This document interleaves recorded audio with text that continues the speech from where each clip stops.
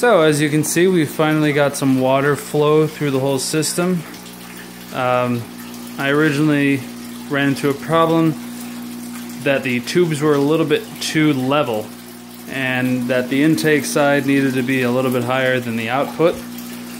So I just put some Powerade caps under it because that's not precarious at all, sitting on top of cinder blocks.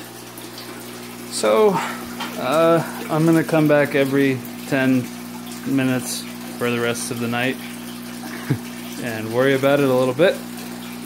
I've also found that the water is incredibly cold and I'm gonna have to put some type of insulation around it, maybe like an electric blanket.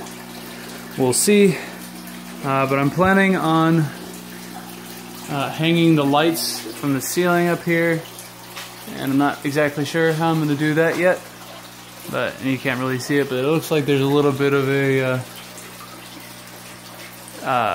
overhang here that I could potentially hang something from.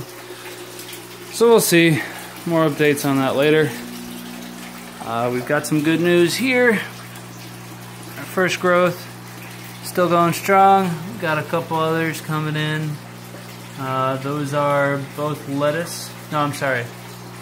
Actually, yeah, they're all lettuce. All four of these little guys are lettuce, and that first one's a celery.